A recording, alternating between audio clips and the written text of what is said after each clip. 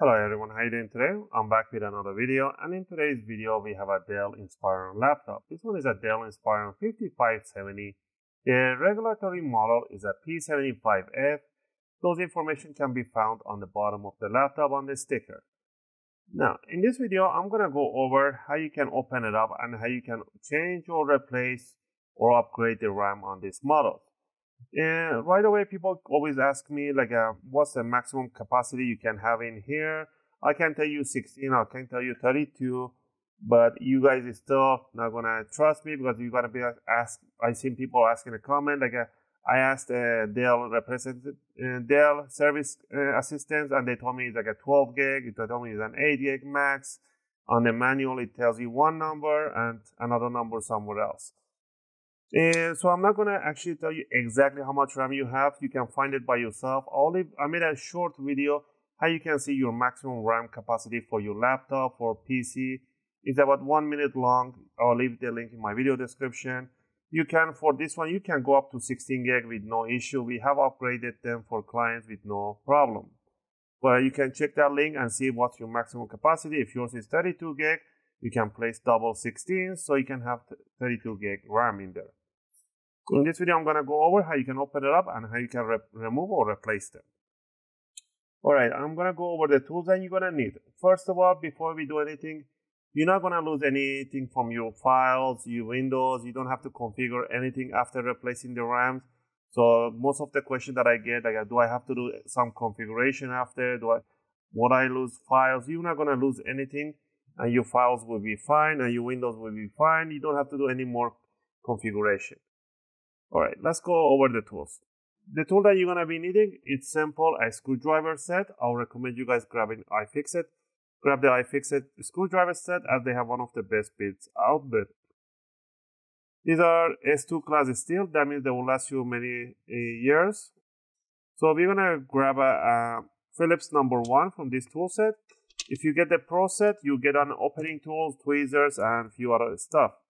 But if you want to get the Pro set, get the simple set. And for the opening tool, I'll be using a guitar pick, a metallic guitar pick. It's very suitable to opening cases and covers. So with these two on hand, you're going to get started. Make sure you power off the laptop completely. Now on the bottom of the laptop, you're going to see a whole bunch of screws. We're going to remove all of them. There are a few screws that once you lose them up, they will not come out entirely. It will just stick a little bit out. So that's how much you want to pull it out. You don't want to yank it out. Nothing is going to happen. You're going to break a little bit of the casing, but it's okay. Just leave it there once you loosen up. So like that. And remove the ones that actually do come out, and the ones they don't come out, leave them in there. See, this one came out. This one's not supposed to come out, but it came out.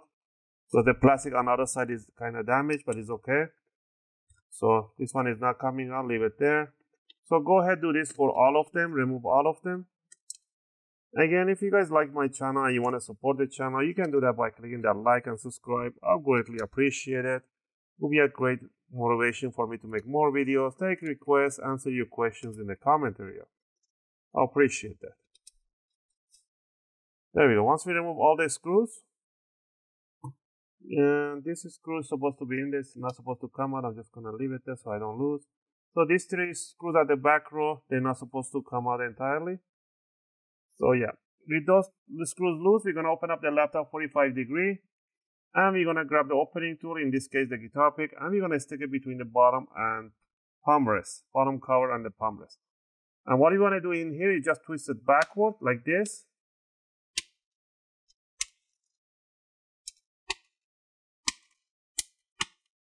You want to do this all the way to the corners. And work yourself to the back corner, to the left and right side. And do the left and right side, both of them.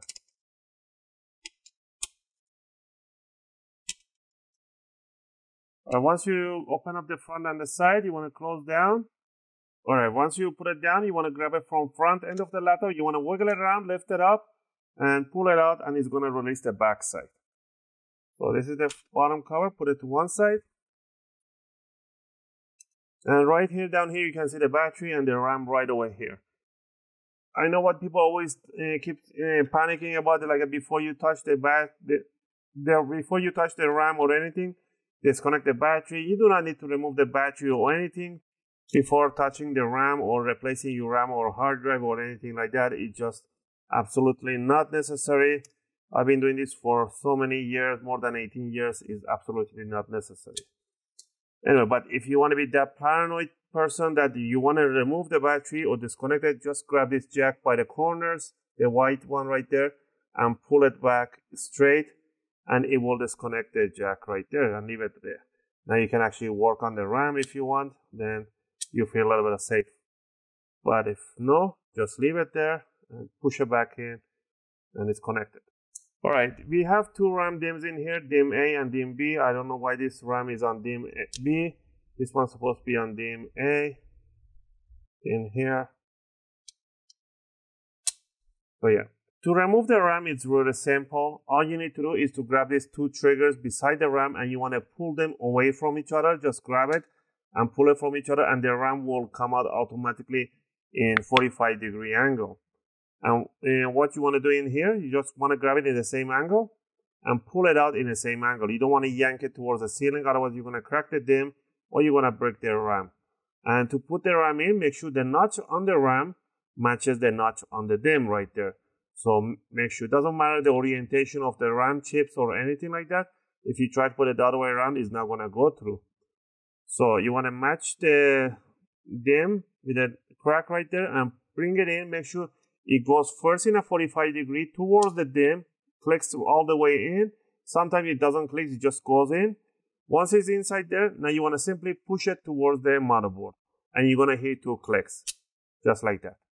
Once you hit those clicks, the clips are straight. That means the RAM is in place.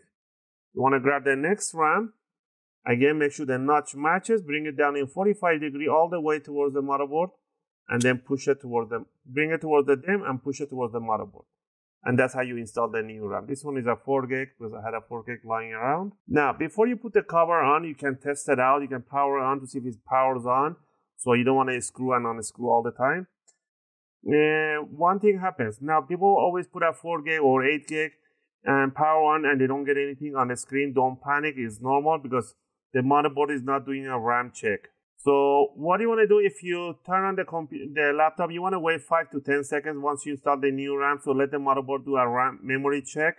If after 5 to 10 seconds or even 15 seconds, you don't get anything on the screen, power off completely the laptop and then remove both of the RAM. Put the new RAM on the DIMM slot A, power on and wait 5 to 10 seconds. Once you get the screen, then you want to power off and then put the old RAM on DIMM B. And then power on for 5 to 10 seconds, and that will work. For some reason, for laptops, this happens often. So if you don't get a screen and within first 5 to 10 seconds, just switch the places and put one by one. The new one, wait 5 seconds, power off, and then put the second one. But right now, I'm going to power it on and see how it works. So I'm going to put both of them in. I don't know if you have any power in here, juice in this motherboard. I don't think there's any power. Let me get the charger, I think.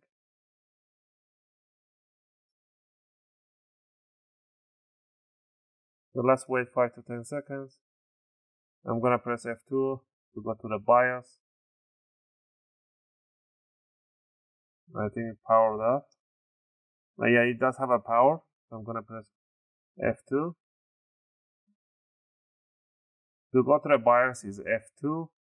So let's wait a few seconds. There we go, we got a logo. And I'm gonna keep tapping on F2. And we are inside the BIOS. I don't know if you guys can see that, but the BIOS is right there.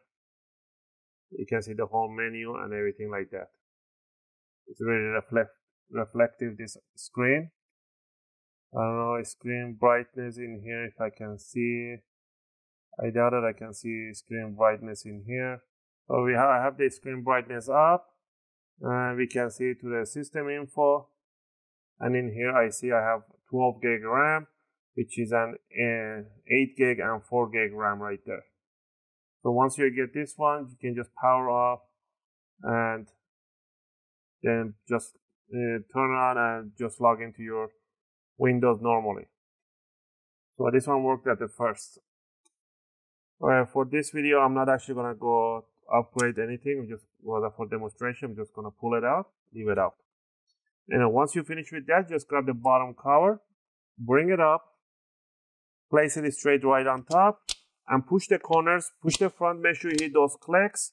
And first thing you want to do, you want to put those screws that are sticking out, just push them in all the way in. And then you want to make sure the bottom and top casings are clicking together.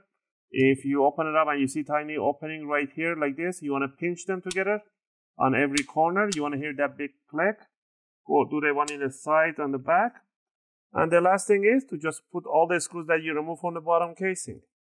And again, I hope you guys like this video and helped you guys to do your own upgrade for your Dell Inspiron 5570. If you have any question or request, feel free to leave them in a video comment. I'll try to answer them as soon as I can. As always, thanks for watching, and I'll see you guys in my next video. Just gonna finish up putting up the bottom screws.